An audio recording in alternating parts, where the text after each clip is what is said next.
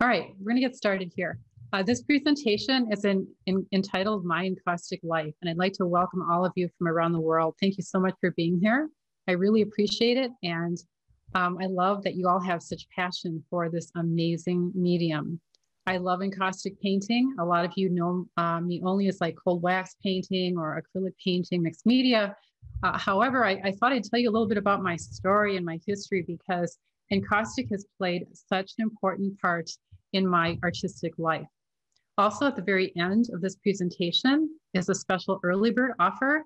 At the end, I kind of like hinted at it in the emails to you guys, and I said, hey, you know, you want to be on this call, don't miss it, because you have to be there to kind of to hear about my special. And I'm very excited to tell you all about it. But first, I want to kind of lay the groundwork for what I'll be talking about at the very end of the call. So it all began, as far as encaustic goes, when I lived at 493 Roaring Lion Road.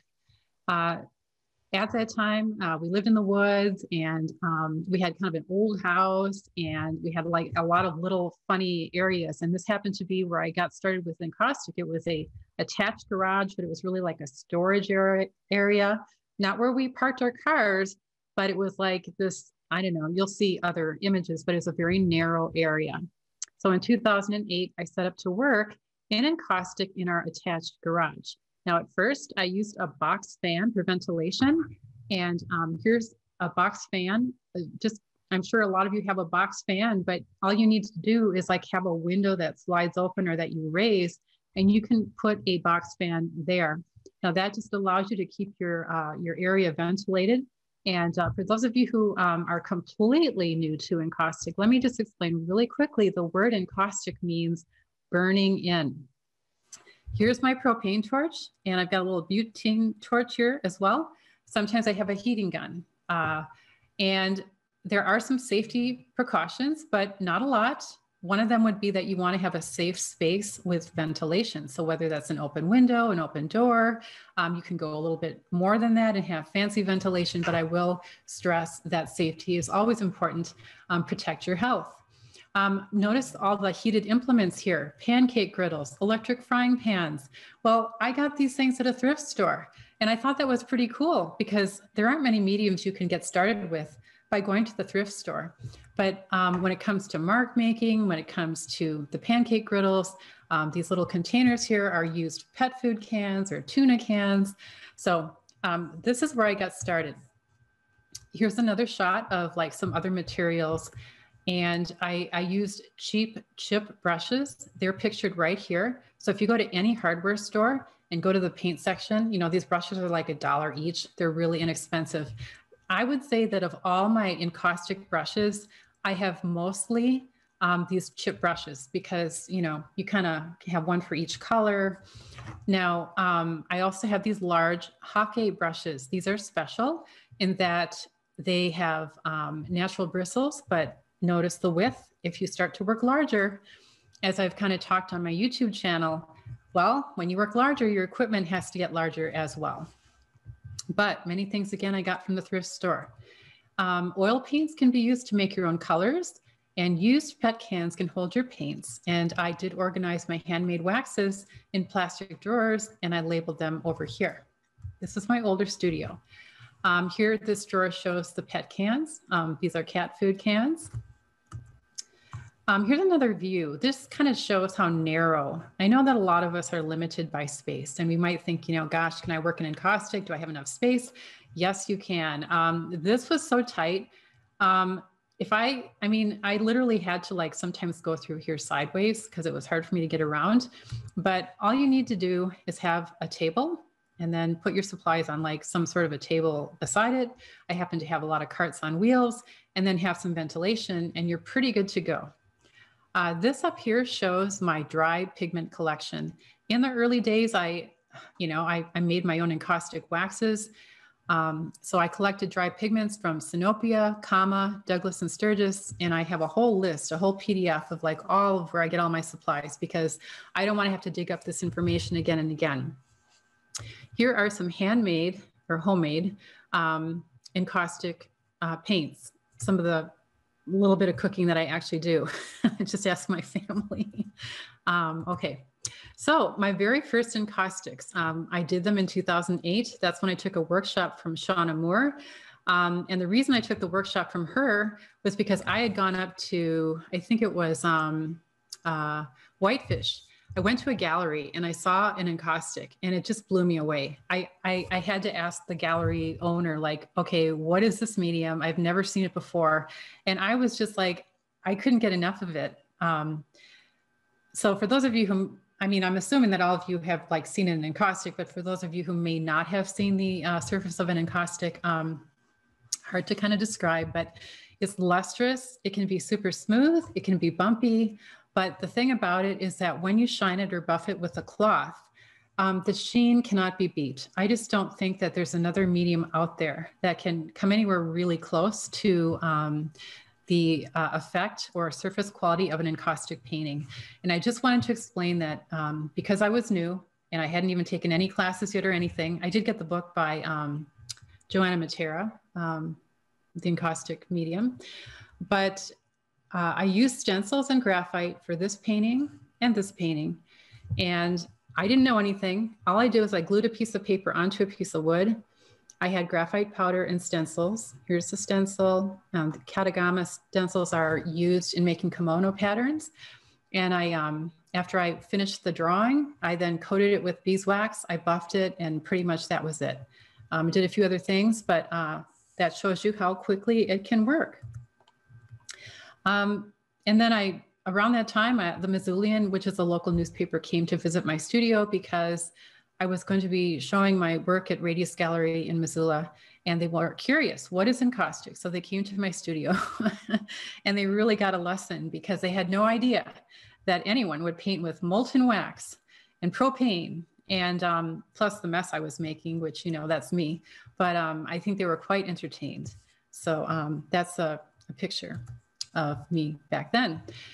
Okay, then I started grad school in 2008 also. So the coincidence between starting encaustic and going to grad school, they kind of collided. And encaustic became such an important media for me to work with. So these encaustic paintings were done. This one's called Earth and Sky. Again, there's a graphite drawing and ink kind of, you know, some drawings as an under drawing. And then this over here, you'd be kind of surprised because it looks really complex, but you can actually incorporate digital printouts with encaustic. So those of you who do photography, it's the same thing. You can incorporate photography into an encaustic painting. And I've worked with students who love to do that. And, you know, like Leslie loves to do things like that. She was talking about all the things that she does. So once I did the printout, I then incised lines and filled them with, you know, various things like oil paints. So those oil paints that you might have, they can be used in encaustic.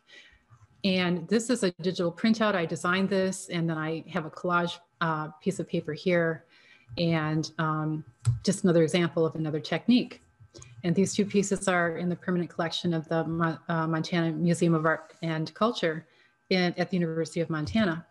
Now moving on, this is now 2011. The ability to evoke emotion was easier for me in this medium. Now, I think part of that has to do with the immediacy of this medium. So think about it. You're not waiting for paint to cool. You're waiting for paint. I'm sorry, you're not waiting for paint to dry. You're waiting for paint to cool.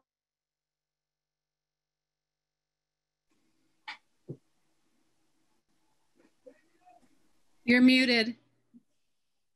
Thank you. Thank you very much. If any of you can let me know when I'm muted, I'd appreciate it. So I'm not sure where I left off exactly, but the ability to evoke emotion was easier in this medium. And I think this may be due to the immediacy of this medium.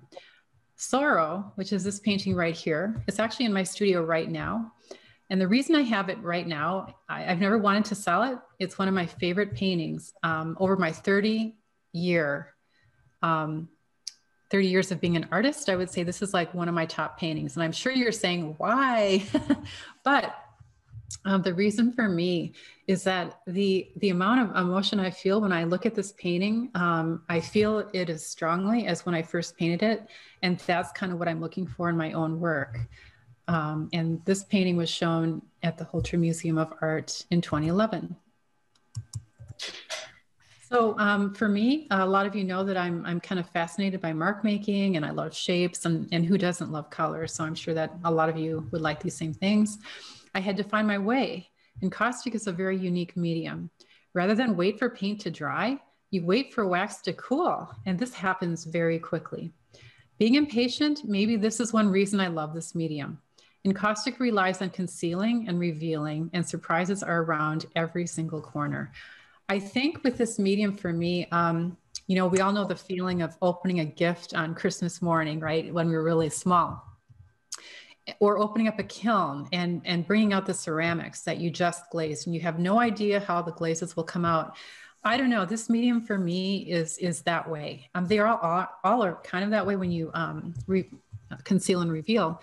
But there's something about the immediacy again of encaustic that, I don't know, it just really hooked me.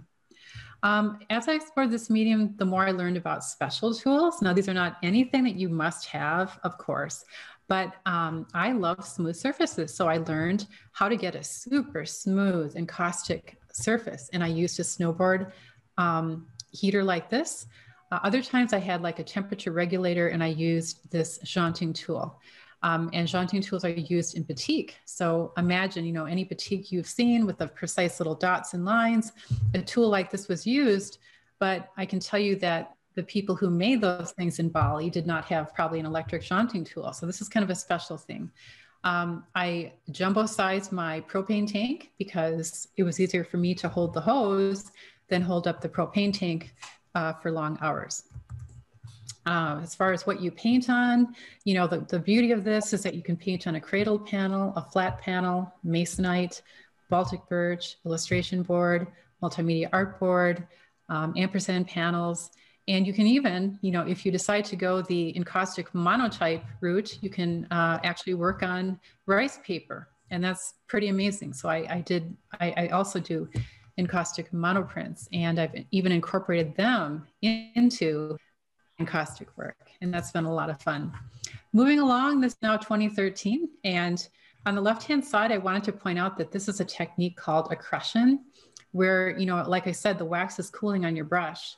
Well, if you brush across the surface of your panel as that paint is starting to cool, well, the wax is going to build up and it's going to get kind of a certain texture. You still have to heat it in. You always have to heat in every single layer. But this particular technique is what I learned here. This one is when you kind of hit it with your propane torch or your heat gun, and you start to see the wax kind of swirling around. You can imagine what that's like. It's a bit like when you marble fabric. That's kind of what happens. And you see the wax moving in front of your eyes. Now, sometimes that means you're overheating it, but it can lead to some very interesting effects. And for every encaustic artist, it's different what they're going for, right? Like what I'm going for might be totally different from everybody else. Some mark making tools that I use. Mark making is very important to me in this medium. It's probably one of the first times I realized just how important it was, because I had a hard time getting it. So when I realized how hard it was for me to make marks, it was frustrating. And I spent a lot of time like, what can I do to get these marks that I want? Because when you see me on YouTube, I'm like getting these crazy things. But on the encaustic surface, I wasn't sure how I was going to do that. Well, I eventually found that if I use things like Sorel transfer paper, pan pastels, Caran d'Ache Neocolor 2s, which are water soluble, but they're wax-based, Stabilo woody pencils, and a lot of you have these. And the reason you have them is because these are mixed media sort of items here. You can use them in acrylic, you can use them in cold wax, and you can use them if you work on encaustic. And I think that's the beauty of it too. Like once you start to have a certain number of things, you can find that you can get similar effects in different mediums. So these are close-ups of a 4x6 foot painting that I did, and I really had a lot of mark making. So these are the tools I used. More items that are very typical in any encaustic studio would be gloves, either nitro gloves or heavy duty gloves. Like if you're making your own encaustic medium, you might want to have a pair of those. Scraper to clean off your surface. Here is a laser thermometer, which I love, infrared. This is probably one of my favorite items right here. I'm not sure if it's the same kind that they're using for COVID, like when they point it at your forehead, but because I don't want to point it at my forehead. There's something about a laser beam that I just don't want to do that. But anyways, it's great for like getting the temperature, the exact temperature of a hot mixture. These are silicone molds, and I make my own encaustic medium. Just pop them out of these little silicone molds, and you can get like the bread shape or the cupcake shape or whatever you want. This over here, if I showed you the number of items I've picked up over time, seashells, and then I've gone to like the thrift store, I've found bullet shells or casings, I found a cheese grater, a chain, you know, wire. The thing about wax that I didn't mention is that when it's at a certain warmth, it's warm, you've just heated it, the slightest touch, you could put fingerprints on there, dust it with graphite, and it would look like, you know, all those fingerprints would actually be there. It's that sensitive. So this is a very sensitive surface at a certain point. Now, when it cools and gets hard, not so much, but when it's warm, absolutely. A few important discoveries led to a whole new way to make marks for me. I discovered new ways to make unusual shapes and marks, and this was a huge game changer for me. When I started to realize what I could do with this medium, there was no turning back. I guess that's why I'm so excited, because the longer I work with this medium, it's all additive information, right? You learn this and you learn that, and they're like little building blocks, like, you know, and the more you work at something, you've all found that with the mediums that you love. And I'm taking you through this journey because you can probably see that my work is changing over time. You're seeing new techniques that are tried. You're seeing maybe more definitive shapes. You're seeing lines. You're seeing dots. You know, that was not so much in the earlier work. And that's a pretty big change. In 2015, mixing encaustic with other mediums opened a whole new world for me. I was able to adjust value. Value is how light or dark your colors are.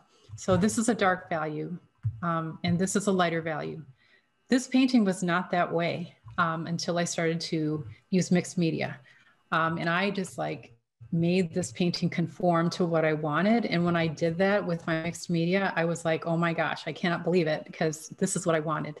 So very exciting time. These two pieces are now, they were part of like a, you know, at a university, they've got these % for art calls, and you can submit work, and then they usually want them for some building on campus. Well, these two got into the chemistry building. This one's called Chem 101, and this one's called Osmosis. In 2016, I began to scale up to, you know, larger sizes, but these are actually close-ups of all different sizes of work, just to show you like the amounts of detail, some techniques. And then this would be the other side of our garage. So it wasn't enough for me to take like one side of the garage. I had to take the other side, which is where the cars go. So notice there's not a car here. Instead, this is my Roland hot box. And here are my homemade monotype waxes. And this is a monotype. It's done on rice paper.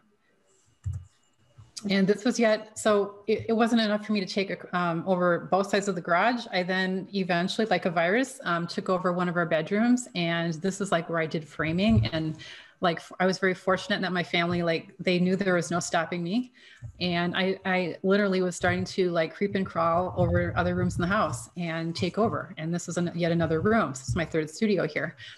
But I had to keep the framing studio very clean because, you know, no cat hairs, no pet hairs, nothing, or, you know, your framing would be ruined.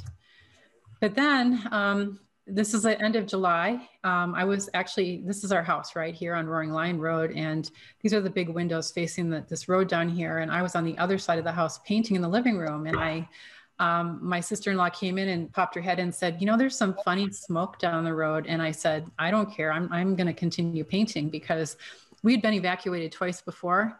Nothing came of it. So I just thought to myself, I'm going to keep painting. However, I then popped my head out the door, and what I saw was this. And I was very fortunate because my husband, our two sons, and my sister-in-law were all home. And everybody, like, I think everybody just grabbed my paintings because I was working for this solo exhibition, and I was only halfway there. They knew how important it was to grab my work, but of course they didn't grab things that would have been meaningful to them. And we lost all of my husband's sculptures. And it's hard to really describe the impact of this. But we were not allowed to go back to our property until 4 days later. And we still thought maybe there's a chance that something is there. We didn't know. But by the time they let us back, the ground was still like smoldering. This is our older son, Kalen. He's walking on the foundation of where I was painting. This was our living room. And this is probably our front door. This is our younger son, Evan, and his bedroom was actually above. He's actually in the basement level, but his bedroom was right above here. And he was looking for, you know, things that he thought might have survived the fire. And then my encaustic studio was, I don't know why some of these things survived, because everything else just disappeared. It evaporated. But I collected these things from my encaustic studio, and I still have them. In fact, I took a picture of it today. So I lost everything. I didn't have a single paint left, a single brush left, piece of paper. I lost a lot of art, but my family rescued, you know, the big pieces for my show. And I was lucky in that I was able to now rent this space. It's the Rocky Mountain Grange. Nobody was using it. And this is it today. I had to, you know, insurance helped me a lot. Because otherwise I don't know what I would have done.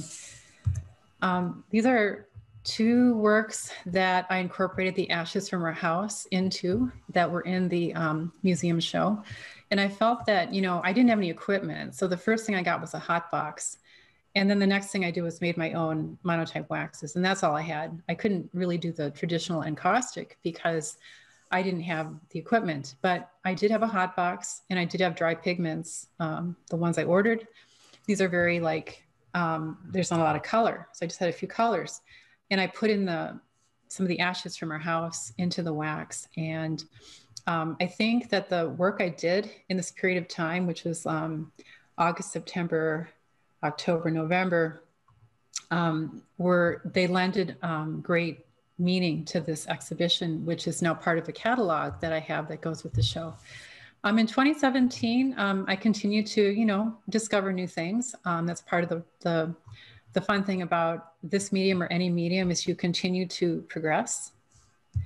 And 2018, these are very tiny scale. I'd never done anything this small. These are 2 by 3 inches. I guess it's not that small, but I started to play with collage material and kind of just incorporated some of the same techniques, but on a much smaller scale, and found that to be really challenging. I don't know how many of you find that to be challenging, but I find that, you know, sometimes you start to work really large and then working really small becomes hard, or maybe vice versa. And I don't know about you, but I constantly try to like vacillate between the two so that I don't get too comfortable in any one size. This is a series of, these are just encaustic on paper. The paper is rice paper. And for me, monotypes are all about like mark making. They feel like it's a way of drawing. And so I guess that's one reason I love it, is because it is mark making. But I found ways to actually make encaustic paintings out of these. So you mount them on a panel, you coat them with a couple layers of encaustic medium, and then you can buff them. And it's just a wonderful marriage between encaustic monotype and encaustic paintings. Here is just a grid showing that I'm experimenting with various colors and designs and compositions. And like, who doesn't love image transfer? Those of you on the call who happen to be acrylic artists, there's an art to it in any medium, but you can do it in encaustic, and it's actually very similar to what you have to do with acrylic. These are some publications that I've been in. This is Encaustic Art Institute.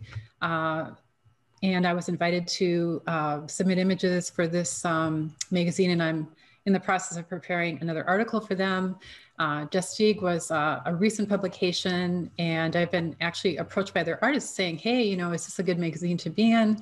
And it was actually a gallery that found me through this magazine and invited me to be in their California gallery. So that was a nice outcome. And this is my Simply Not catalog. 2019, just more experimenting, but notice how my shapes are becoming clearer. My values are becoming clearer. I think my voice is becoming clearer. And I think this is all part of like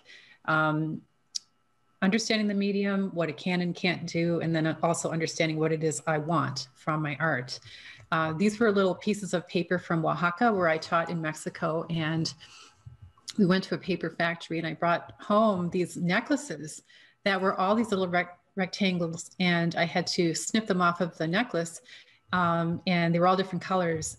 But after you put them in the wax, of course, I chose neutral colors, but I thought that was kind of a neat effect. This is actually current. These pieces are currently at the Radius Gallery. And this piece, I'm in love with this technique called intarsia, because I've got these little tools that dig into the wax, and it has to be at the right time. It's using a ruler here, but I had white encaustic paint underneath the blue. And when I pulled back the blue, sometimes it was really deep and sometimes it was really shallow. So I got all these variations in blue. This is monochromatic, right? There's only one color.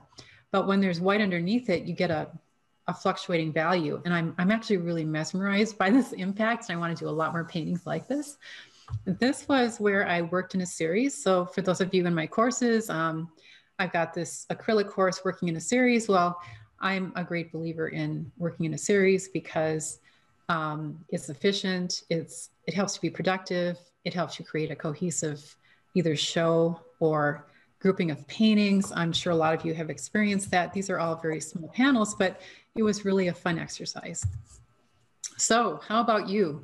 I was hoping that by seeing what I have enjoyed in this encaustic medium, that perhaps, I noticed that a lot of you specified, you're new to encaustic or you're intermediate, some of you are advanced, but I mean, how do you feel? Do you want to learn more about this amazing medium called encaustic? Do you already love encaustic because you've tried it, but you want to learn more? Or do you want to be the very best encaustic artist that you can be? I'm all three of those. I love encaustic, I want to learn more, and I want to be the best encaustic artist I can be, right? So sure, but how can you learn all these encaustic techniques that I just talked about? It seems kind of overwhelming, right? Well, this is my surprise. I was just asked by Laura Murphy, and let's see, where is she in here? I haven't met her in person, but actually I believe this is her. I apologize if I'm wrong, but I know that she's Irish, and she is from Mulroney in Ireland. And she approached me and said, hey, we are gonna have this group of 26 world-class encaustic teachers. Would you like to join us? And I thought, okay. So these are all the instructors who are putting together a masterclass for you. It's going to be a year long, and it's going to be online. So don't worry about COVID. Doesn't matter. You can stay home. You can watch your video 24/7. And every week of the year, starting April 30th, we get a new video from a new artist with a new technique. And I'm going to show you in the next slide that we're going to cover all these techniques and more. This is just like scratching the surface. But if you're interested in expanding your technical skills, and I'm in that group, I don't think I'll ever not be in that group. And it's geared toward all levels. Okay, so this is a very special masterclass that Laura Murphy has put together. And she's called all these artists and contacted us and what do you want to present? What is your specialty? So each artist has their specialty. It's, photo encaustic or monoprints, or maybe you play translucency off of opacity. Maybe it's sculptural, maybe it's assemblage, maybe it's mosaic, maybe it's color theory and value. So I'm not going to read through all these, but you get the idea.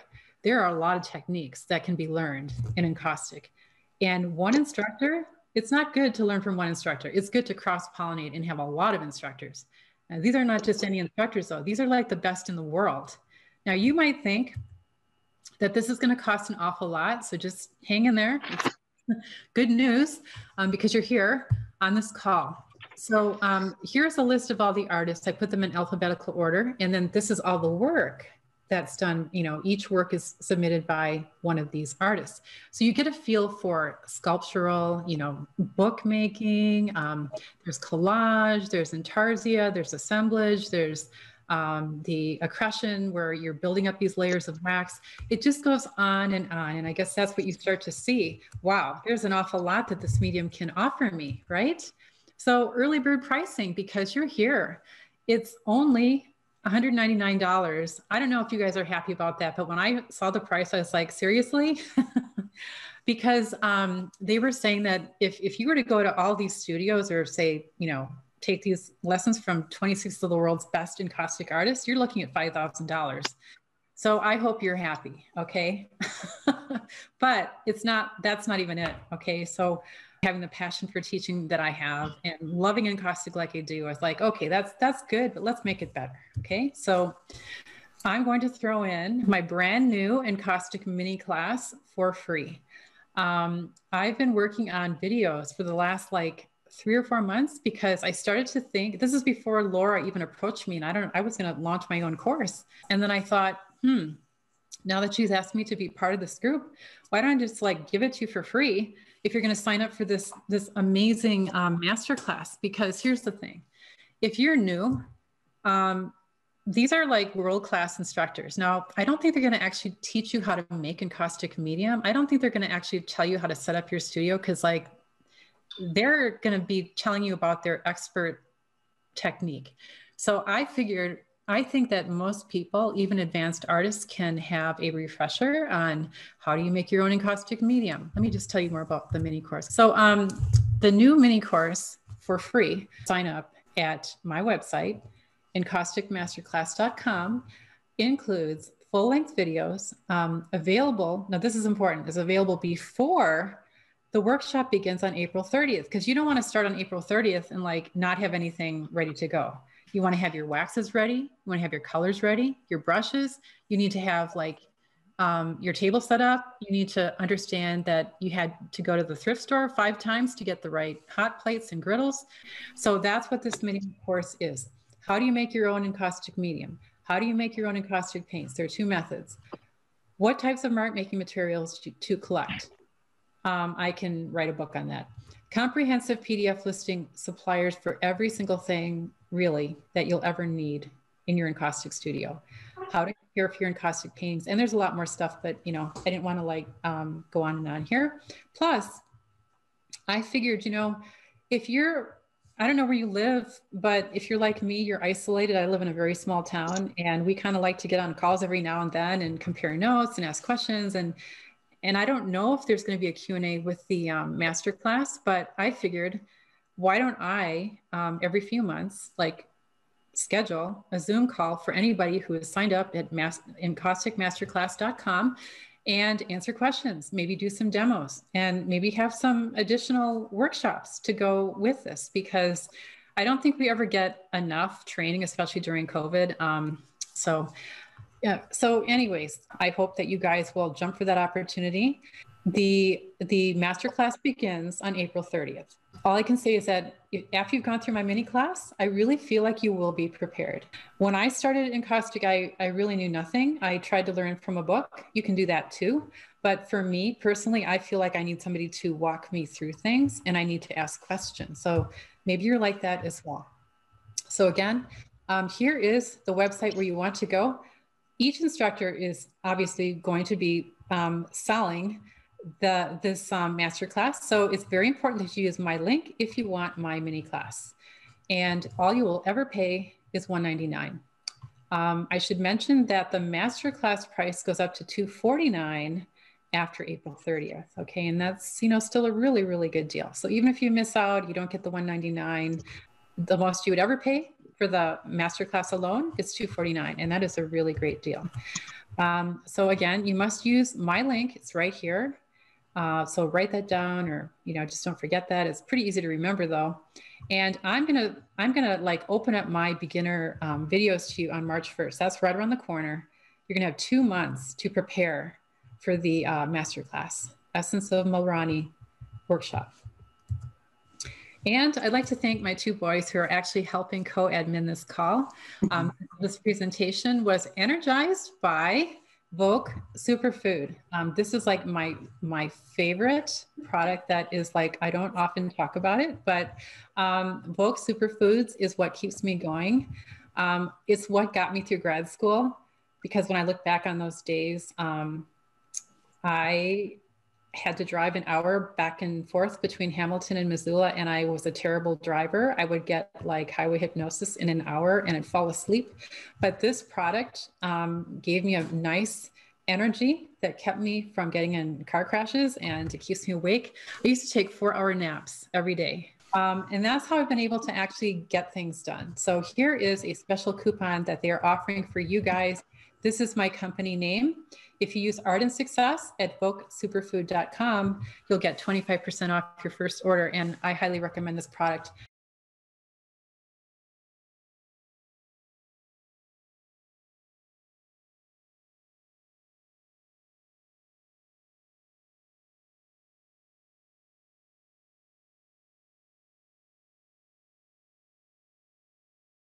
I don't want to take any more of your time, but I want to thank you all. Let me just stop sharing here.